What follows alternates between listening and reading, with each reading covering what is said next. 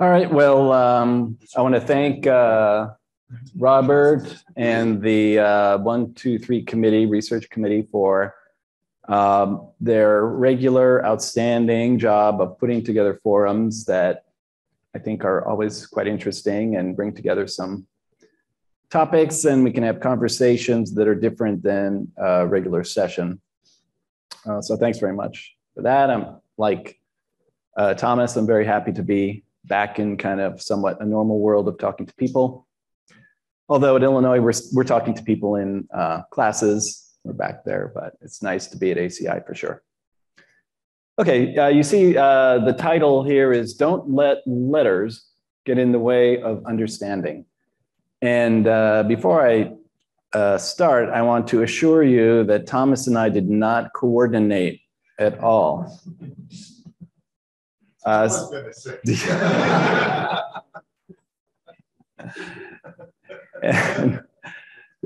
so you'll see a lot of similarities. That's okay. You'll see a few differences and a unique take, maybe, and maybe a little more irreverent and less technical on my part. But the message is hopefully will be there.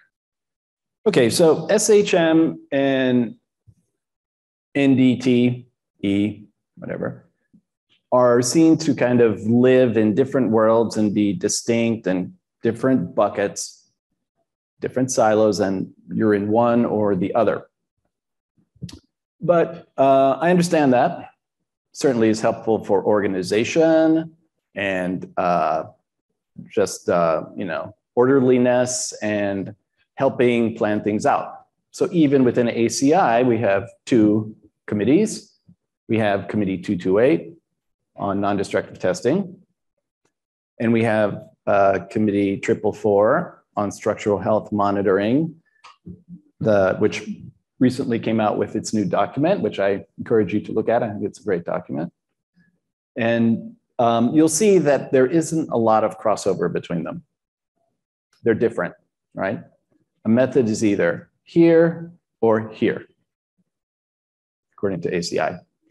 But it doesn't stop there. So if we look at the technical literature, we can look at journals that have specialties, and they're on the right, you see a journal that is dedicated to non-destructive evaluation.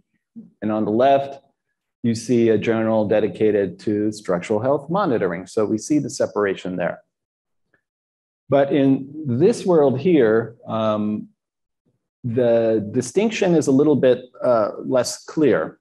So I'm familiar with the Journal of Non-Destructive Evaluation, and I can tell you, certainly there are submissions and publications there that are, I think, by Thomas's definition, would not fit the definition of NDT. It should be in the other journal. What happened, right? So there is no, what I'm saying is, although we at ACI, we have a clear distinction, that clear distinction is a bit arbitrary. There is no one definition, and I think that reveals itself in the journals. But still, I understand the need to organize and separate and distinguish. But then the question is, well, what is NDE and what is SHM? And we heard Thomas's definition earlier, and I liked it. And mine is somewhat similar. You'll see at the bottom here, this is my definition, because I think you'll see there is no one yet unique, perfectly defined definition. And my definition is for NDT, if you apply technology, and technology I use in a loosely, because we can hit the bridge with a hammer and use our ears, and that is technology that is, standardized and works and is applied. And so NDE is technology that is applied for a short time. And I think you saw that with Thomas. So for example, you have a tool, you take it from your shop or your lab, you go to the bridge, you apply it for a certain amount of time. At the end of the day, you take the tool off, you put it in your truck, and you go back to the lab. That's NDT. If, on the other hand, a technology or tool, which maybe looks very similar in many ways to the NDT, is living on part of the bridge permanently there, is like integrated into the structure for a reasonably long amount of time, perhaps the life of the bridge, then I will call it SHM. Those are my definitions. So it's either a tool you take on and you take it off at the end of the day or for some time period.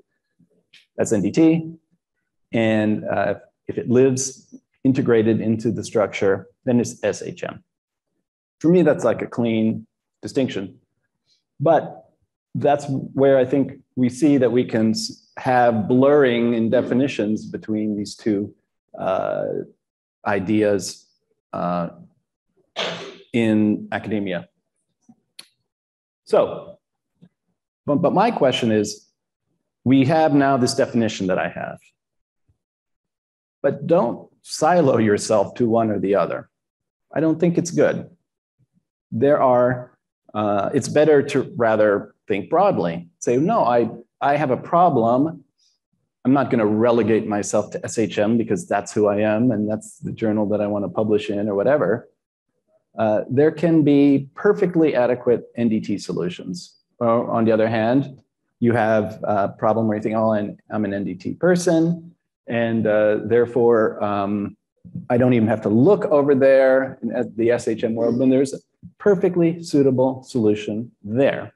So my point here is don't silo yourself and think broadly, keep your mind open, don't live by these definitions, and rather I'd say, instead of thinking them as completely separate worlds that are in either one ACI document or another ACI document, think of them as much closer than that. They're part of the same family. Maybe they're somewhat related, and they may be a little bit different and can be distinguished from each other. But really, they're part of the same family. And we shouldn't look outside of the family when looking for a solution. Because after all, as I think Thomas eloquently said, the fundamental bases, a lot of the analyses that support one or the other method are the same. They're the same. And by the way, I really don't care if you call it NDT, NDI, NDE, NDT&E, or something else. I understand what you mean. Now, some people are very particular about that. I don't care. Okay, so if you're looking for what you believe are NDT solutions, as I said before, I think it's wise to kind of think broadly like, well, is there what some people would call an SHM solution for this? So there are Mac users, say the Mac is great at everything. And then of course there are the old IBM. And like, I love these pictures because these two photos say everything you need to know about Apple and IBM right there. I love it. But we all know that some things Apple is really great at. And there are some things that, IBM or, we should say Windows operating format is just better at, right? And so sometimes you have to be facile and use one or the other. Because if you don't consider these new possibilities, outside of what I expect, then you may be relegated to using not the latest ideas, not the latest technology, and be stuck with less than optimal solution. I just love this picture. I'm like, these guys are like, look at this amazing data. Wow. This is amazing. Yeah, 1110. I knew it. That was the answer. So, right. So, because the point I want to make is that what we're trying to do here in both of our committees and in the community is a very difficult problem. We have a giant challenge ahead of ourselves in this country and in the world, and that is to assess the infrastructure, which is decaying, and to do so accurately, in a cost-effective way, and so accurate, fast, and what's the other one? Cheap, right? Those three things. But look at what we have to assess. These are very difficult problems. And I will say, with apologies to the medical community, this is a more difficult problem than assessing the human body. No way. We have such incredible variation within the structure, which is okay, that's normal. We have different kinds of aggregates and we have some cracks and those cracks are okay. And then we have a duct and we have grout in there and steel. It's a completely complicated problem. And if the steel is arranged in a different way, that's okay. And if it's a little bit down or different aggregates, that's okay.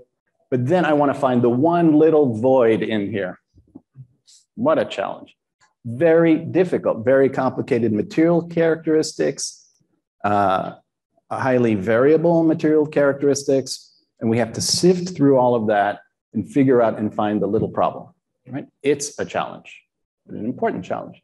And then we're not dealing with small aircraft components that we can put in an aquarium and scan or put in an X-ray. We have to, in some cases, assess very difficult, very large structures. Now, I'm, of course, exaggerating here, but you get the idea. Access, size, material variability, elements. This is a great challenge, right? The challenge is to develop cost-effective, accurate, and fast testing methodologies, because we have a really important job, and that is to assess our infrastructure, which is not getting any younger, like all of us, especially me, right? So it's a great challenge. So do you use NDT or do you use SHM? And my answer always is yes, whatever you need to do to solve this incredibly challenging problem. So I have an example on the right here of, can you use both together? Now, this is an academic study that we carried out at my university, but the idea is, can we integrate, can we merge NDT and SHM in one job? So what you see here is a concrete column. So it's a mock-up of a building column, reinforced column. And the idea is, can we get a full image inside and out? And the outside, which we would basically, I would call kind of a vision-based reconstruction, which is more an SHM world. So for example, that kind of technology would be in the 444 document. Gives us, by reconstructing, we get a photo reconstruction of the outside, which is very useful because geometrically correct. We can see features. Oh yeah, there's that mark, here's the crack, and so on. But then we can also do tomography and other kinds of new technologies to see the inside. And in tomographs, you can open it up and slice and see what's inside. And then can we put these together, NDT and SHM, to get a better idea by fusing the data in a way, literally outside and inside together, to have a more holistic idea. So again, this is an academic study, well, we did it at the university, but I think it illustrates that to get together, we can use both, one technique or the other, or we could use both of them together. Now, as a counterexample, in a way, I will show you an example of where NDT and SHM can be used maybe to do pretty much the same job. And then the decision is, well, which one is more feasible for given conditions and equipment and expertise that you have, but we have two methods that do the same job. And so this is an example of trying to find ASR damage, alkali silica reactivity damage, early on, very early on, before it's evident visually at all. But we want to know that, hey, we have a problem here in concrete. So again, this is an academic study that we did at my research lab, where we used ultrasound. So we applied a scanning system. So literally you have this scanning system, you put it on the big concrete block that it was a controlled ASR block. You let this thing scan with ultrasonic waves. So you collect a lot of data in X and Y of just how waves are traveling through there. And then you can, based on all this data, rebuild it, build a construction. And here I just show that what the ASR damage looks like. So without being moist, you could not see these cracks here, but there's these tiny cracks throughout that go around the aggregate, in some cases through the aggregate. And what we're able to do with this scan is that come up with a view. So this is an XY plot of the top of the sample. And the colors indicate the amount of this level, this volume of cracking. So I'm not going to go into the details, but basically it's a crack index. We're looking at how the waves interact, and if there's more scatter and we hear more noise and scatter coming back, we say, oh, there's more cracks there along a line. That's basically what we do. And so we have these, color images which cover an area and show us where cracks are developing. And these 4 different areas are the tops of these 4 big concrete blocks. And some of them have no ASR damage in them. It's a control sample. And some of them have high levels of ASR damage in them. So we can differentiate between them. And the red color means higher crack volume. And so what I want you to get from this is that we were able to apply an NDT method. After all, at the end of the day, we took the scanner off the blocks and went home. But able to get these kind of color-coded maps which show ASR cracking, where red is a higher index of cracking, right? But this is an NDT method by my definition, right?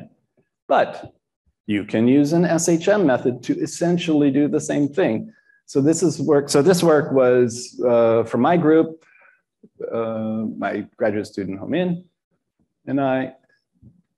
And this work is by others, I'll credit them. And this is using acoustic emission, which by my definition, and I think Tom's definition too, is the SHM. You put the sensors on there and they live there for a while. Now in reality, they don't live all that long. We take them off and so on. But in a structure, we could leave them on there for the life of the structure or for an extended period of time. So it's an SHM method. You have sensors all around, and basically you're just listening for cracks. It's a passive method. We don't control the stimulus. The ASR cracking and damage is the stimulus. And so this is just showing that it's a reinforced concrete beam with ASR damage. They use something called PCA, principal component analysis, to kind of separate the different kinds of events and sounds that they have.